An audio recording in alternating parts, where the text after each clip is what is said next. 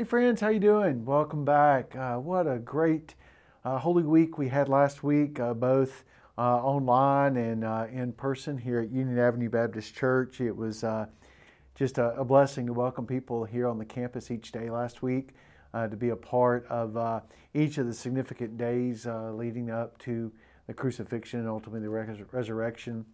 It was a great Good Friday service evening here at the church, as well as on the Easter day itself, Sunday, this past week. And it really got me to reflecting and thinking about the significance of the local church and making our way through the remainder part of the book of Joshua. But exactly what does it mean as we return back at the here at the what we are hoping is the end of the pandemic, and as we're making our way back on campus, and what will these weekly messages take on? What will the look of them be?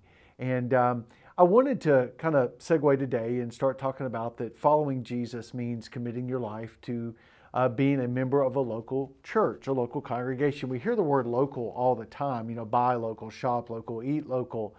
But I think it's also significant to look at what it means to be a part of a local congregation. And so, friends, I think groups of people, including the resources that we've been blessed with and the resources that we have, and how we use those resources matter to God, and matter to God significantly, I believe. I mean, today in my email, I, like many of you, subscribe to several different email news briefings or email devotional thoughts. And I got one today from the Baptist Press, and it caught my attention, and so much so that I printed it out, and I wanted to share with you a little bit about Union Avenue Baptist Church and the significance of the local congregation that's been here at 2181 Union Avenue for 120 plus years. The article started out by talking about this day in Baptist history. And actually, it's this week in Baptist history. So the week of April 23rd, 1984, the article was titled The Passing of Ramsey Pollard. And if you will, allow me to read just a little bit here.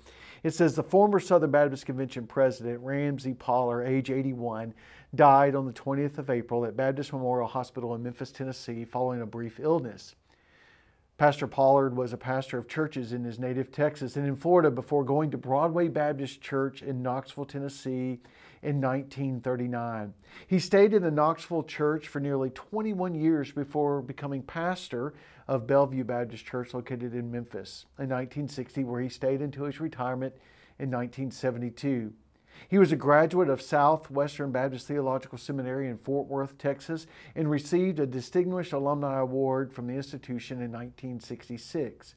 He was awarded the honorary degrees by Carson Newman College in Jefferson City, Tennessee, and the Atlanta College of Law in Atlanta, Georgia. Since his retirement, Pollard has kept busy with revivals and being an interim pastor, recently serving as the interim pastor of Union Avenue Baptist Church in Memphis, Tennessee. He was the pastor of the Seventh Baptist Convention for 2 years and was president of the Tennessee Baptist Convention in 1954. What does that have to do about the local church? I find it interesting that as I have been processing and thinking about the significance of the local church, that today I get that email identifying Union Avenue as part of a legacy of an individual that served greatly within our denomination. And if it wasn't for the significance that the local church played into it, what would his significance have been? Would it have been as lengthy as just the introduction lines of his obituary called out and identified there in the Baptist Press as it was written in 1984? I asked the church on Easter Sunday, I commended them and asked them to celebrate in the fact that they were part of a 120-year tradition here on this campus at 2181 Union Avenue, that being the gathering of the local church. And what I want us to ponder about and think about as we continue looking in Joshua, matter of fact, in Joshua chapter 19, we see the continued inheritance of the land being divided out. And that inheritance could be, I think, equated to today, the different locations of local churches that we see here in America and across our world.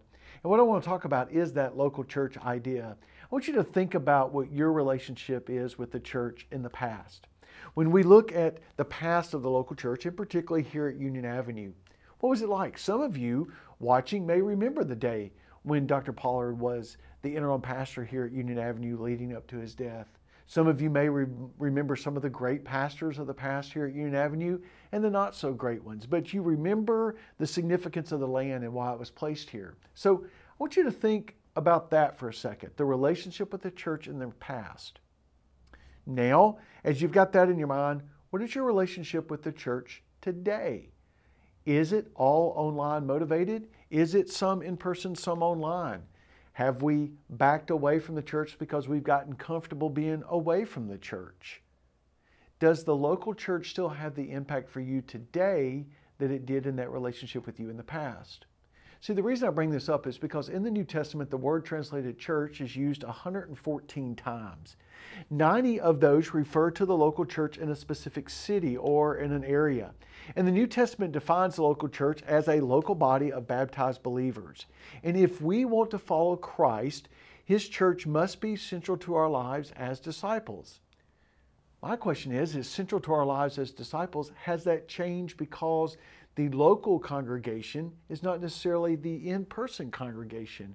Maybe it's our online gathering or our podcast gathering or our Sermon Central gathering that we may find ourselves listening to or a part of.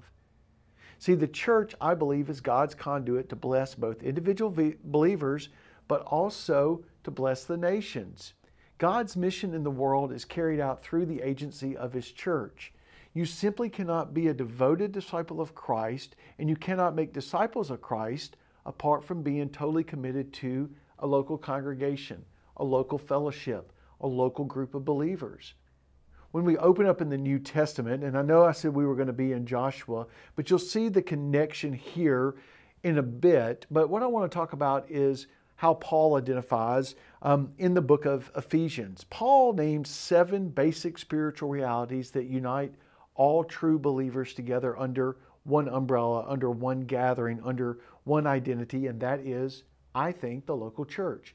If you will, take your copy of God's Word with me, and I want you to look with me in Ephesians chapter 4, verses 4 through 7. And in this writing, I want you to read along with me as we focus in on how Paul identifies what the aspect is or what the significance is of that one church. If you will, look with me in Ephesians chapter 4, starting in verse 4. He goes on to write there to the church at Ephesus, "There is one body and one Spirit, just as you were called to the one hope that belongs to your one call." Verse 5, it says, "There was one Lord, one faith, and one baptism. There was one God and Father of all, who is over all, through all, and in all. But grace was given to each one of us according to the measures of the gift afforded us by Christ."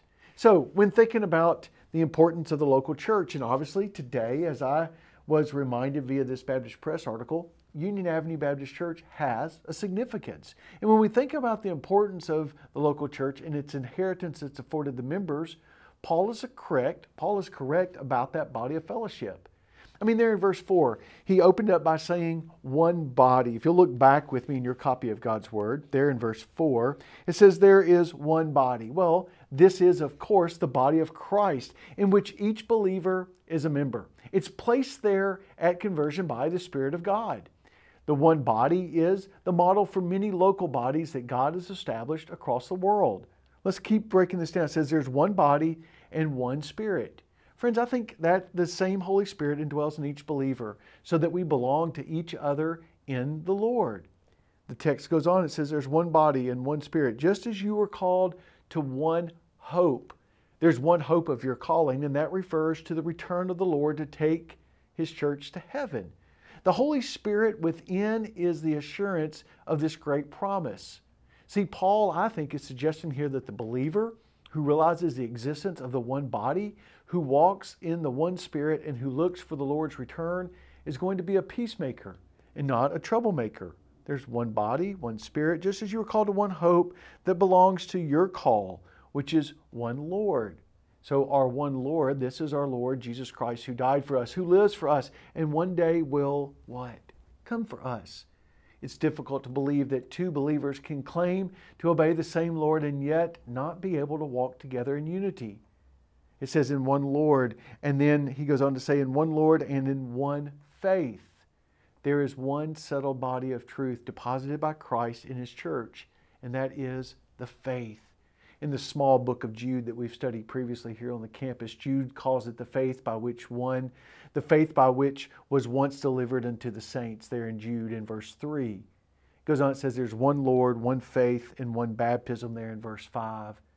Since Paul here was previously discussing the one body, this one baptism is probably the baptism of the Holy Spirit, the act of the Spirit when He places the believing sinner into the body of Christ at conversion. As far as one body is concerned, there is one baptism, and that is the baptism of the Spirit. But as far as local bodies of believers are concerned, there are two baptisms. There's the baptism of the Spirit and water baptism. So we see there that there's one Lord, one faith, and one baptism in verse 5. In verse 6, it says there's one God and one Father of all, who is over all and through all and in all. I think Paul does this well here. Paul likes to emphasize God as Father. The marvelous oneness of believers in the family of God is evident here. For God is over all, working through all, and in all. We are children in the same family, loving and serving the same Father. So we ought to be able to walk together in unity.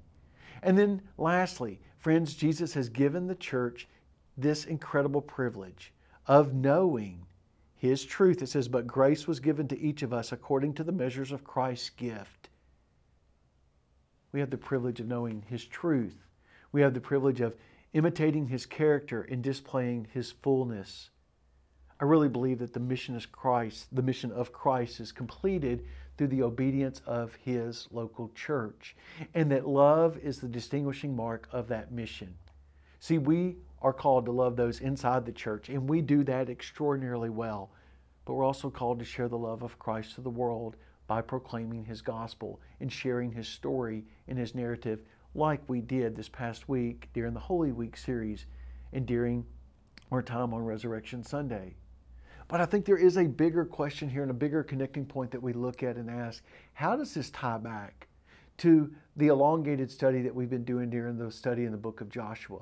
Well, this coming Sunday here on the campus, we'll find ourselves in Joshua chapter 19. And in Joshua chapter 19, we start seeing the inheritance of the land, the final distribution of it, the final divvying out of the lands that were promised to the nation of Israel. And there in chapter 19, we will read the inheritance for Simeon and Zebulun. We will also see, starting there in verse 17, the inheritance for Issachar and the inheritance for Asher in verses 24.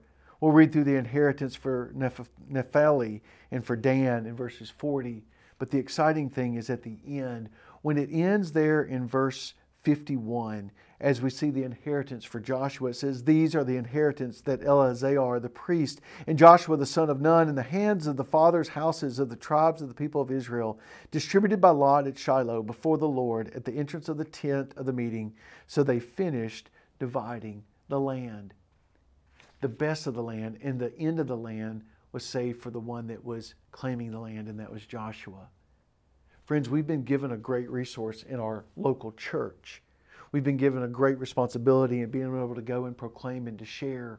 And it's easy to look back at the past and to realize the great individuals that have stood within the pulpit of Union Avenue Baptist Church and proclaimed and challenged and pushed and championed the membership to go and to teach, to go and to baptize and to put forth the name of the gospel. There, when Joshua and all the inhabitants claimed the promised land, they were to protect it forever and ever moving forward, that it was going to be known as the Holy Land, the land that we often read about as flowing with milk and honey. The local church should be that as well. It should represent the one body, the one faith, the one baptism, the one Lord, and the one faith in all. So whether you are watching for the first time or this is the continued time that you've gathered with us, let me encourage you to come back to the body of faith. Come back to the in-person gatherings. And you can hear, as you will, as I often say in the words of Paul Harvey, the rest of the story or the rest of my sermon or thought on this idea of maintaining the local body and preserving the inheritance that we've been given. I mean, when we read this old obituary notice from 1984 and we realize all the great things that Ramsey Pollard did, he did so through the work of the local church. What work are you doing The local church meant something to you at one time. Use it today to impart the knowledge and the words that you received to somebody else. Share with them the importance of the local church, just like you would share with them the importance of eating local or shopping local or supporting the small businesses in our community. So I thank you for logging on today, for working through and becoming a part of this time together as we sit down and focus in on God's Word. As together we read it, as we learn from it and apply it. Will you join with me as we pray? Heavenly Father God, we love you. And Lord, we love the local church. We know because of its significance, it's mentioned in the New Testament, that it has importance for the believers, those that are within the walls of it, as we see physically here, as well as the significance of being charged and commanded and given the ability to go and to proclaim and to teach and to profess your good news to the nations around us. And so, Lord, whether it's the divvying up of the inheritance of the land and the promised land, or whether it's the acknowledgement of the unity of the saints that gather under one roof, Lord, I thank you for the significance of the local church. I thank you for the celebrations that we've just finished through Holy Week and through Resurrection Sunday. Lord, I pray that we would take that knowledge, that we would look at the history and the significance of what is expected of us and what has been done in the past and what is expected of us as we move forward. That we would take your word, that we would read it, that we would learn from it, and that we would seek to apply it in all that we do.